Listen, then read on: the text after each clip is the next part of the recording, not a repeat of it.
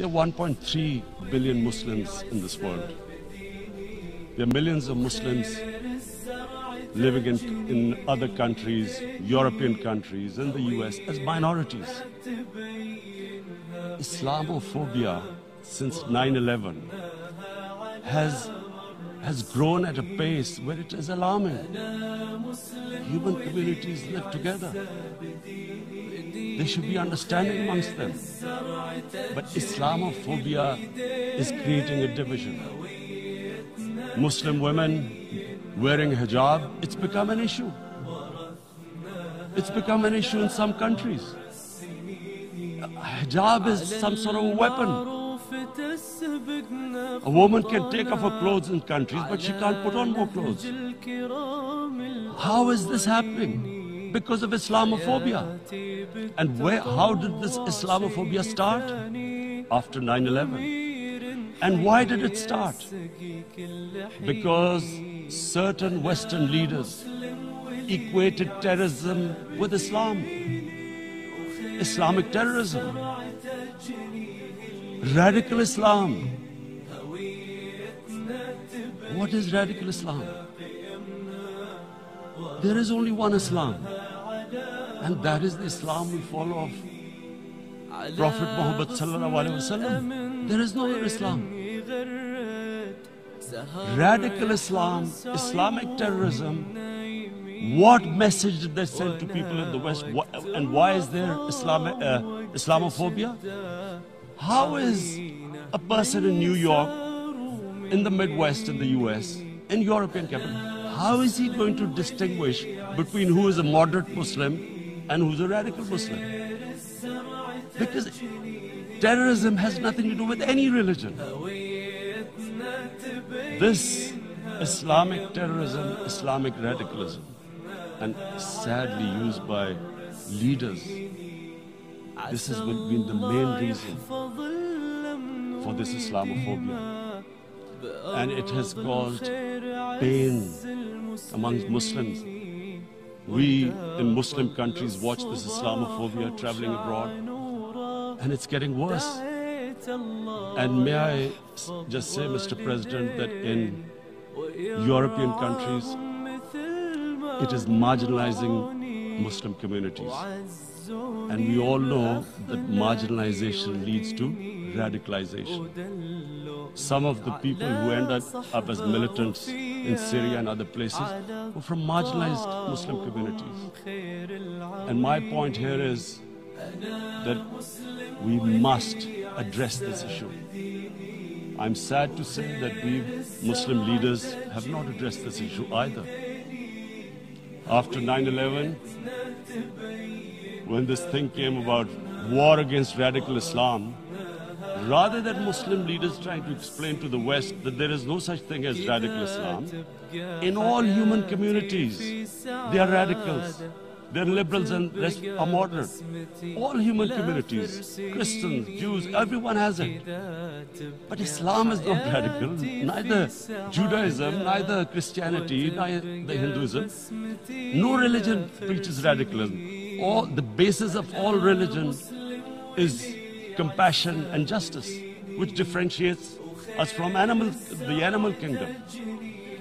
But unfortunately, the Muslim leadership was so scared of being called radical Islam that all of them became moderates. In Pakistan, we were in the eye of the storm, and our government coined a phrase called enlightened moderation. No one knows what it meant, but everyone started putting on Western suits that they were moderates, started speaking. Even those who didn't know English would speak English because they were moderates. No one had a clue what it was.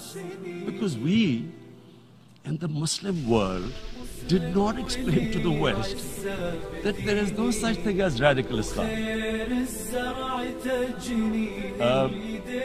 One of the reasons why, after 9/11, Islam was supposed to be equated with terrorism was suicide attacks. Because the 9/11 bombers did a suicide attack, all sorts of theories came up that the Muslims are involved in suicide attacks because they will get virgin in heavens. Some came up with, what about women? Suicide attackers. So this bizarre thing happened. No one explained. Suicide attacks and Islam were equated. No one did research that before 9/11, the majority of suicide attacks in the world were by Tamil tigers, who were Hindus. No one blamed Hinduism, and quite rightly. What has Hinduism got to do with what desperate people were doing in Sri Lanka? We all know about, we've seen films about Japanese kamikaze pilots at the end of the Second World War doing suicide attacks. No one blamed the religion. But here we were trying to prove we were moderates and not explaining to the West. But the most important thing I wanted to say today, in explaining this Islamophobia, Mr. President, and I feel it's very important because I've spent, because of I played professional sport in England, I spent a lot of time there. So I know how the Western mind works and how West views religion. So where the misunderstanding about Islam came. And one of the reasons it caused Islamophobia. That was, in 1989, this book was published, maligning, insulting, ridiculing our Prophet Muhammad sallallahu alaihi wasallam. And there was a reaction in the Muslim world. The West couldn't understand what was the problem. Because in the West, because I have spent so much time in the West, religion is perceived completely differently. They don't look upon religion like we do. And so Islam was supposed to be an intolerant religion. It was against freedom of expression. And Islam took a real beating 30 years ago. I still remember it became a watershed. And every 2 or 3 years, someone would malign our Prophet, peace be upon him. There would be a reaction by the Muslims. And again, it was Islam, an intolerant religion. Again this time,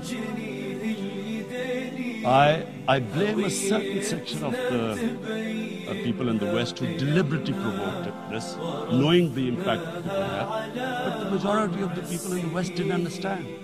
This is where again Muslim leadership let the Muslims down. We should have explained to them what a Prophet, peace be upon him, means to us. So in 1 minute I'll try and explain what he means to us. Our Prophet was the witness to the divine book, the Holy Quran. The Holy Quran is the book of guidance for Muslims, and the Prophet's life was living the Quran. He was an example of what the Quran guided us to be.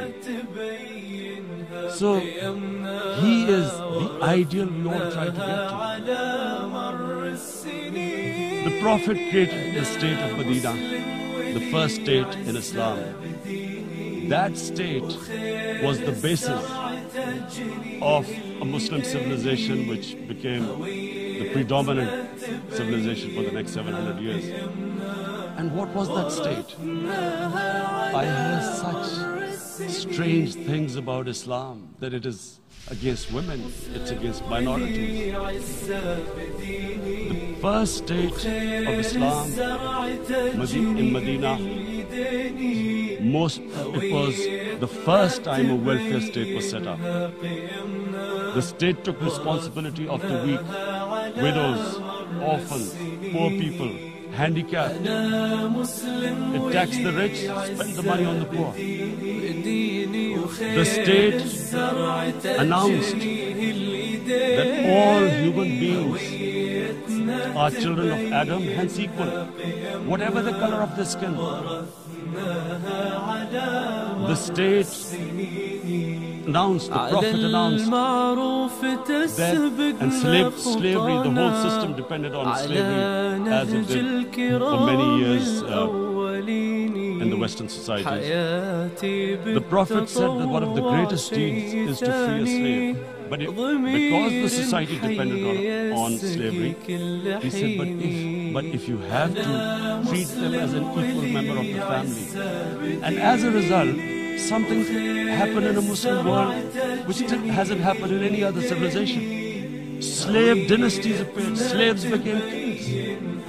The Mamluks, slaves who became ruled Egypt. In India, there were slave dynasties. And then, with minorities, again, we heard that Islam is supposed to be against minorities. Let me just make this clear. In Islam, the Prophet announced that everyone was free to practice his religion. It was a sacred duty to protect the places of worship of all religions. He announced that every person is equal in front of law, whatever his religion or his color. And this incredible case that I always quote this, that the fourth Khalifa, the head of state of Medina, he lost a case, a court case against a Jewish citizen. So, number one, it showed there was a rule of law, no one was above law. And number two, that a Jewish citizen was an equal citizen. So, Mr. President, when a Muslim society is unjust to its minorities, it is going against the religion of Islam and our Prophet, peace be upon him. So,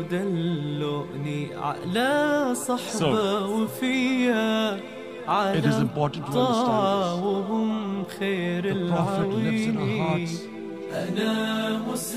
When he's ridiculed, when he's insulted, it hurts. As we humans know, we human beings understand one thing: the pain of the heart is far, far, far more hurtful than physical pain. And that's why the Muslims react. And I always thought that if I ever had this stage, I would try and explain this to the world community, especially to the Western community, because having lived in the Western community, people didn't understand this. When I first went as a teenager to England, there was a comedy film on Jesus Christ. It's unthinkable in Muslim society. So we need to explain that, look, in a human community, we must be sensitive to what causes pain to other human beings. We have, in the Western society, and quite rightly, the Holocaust is treated with sensitivity because it gives the Jewish community pain. That's all we ask. That when do not use freedom of speech to cause us pain by insulting our Holy Prophet. That's all we want.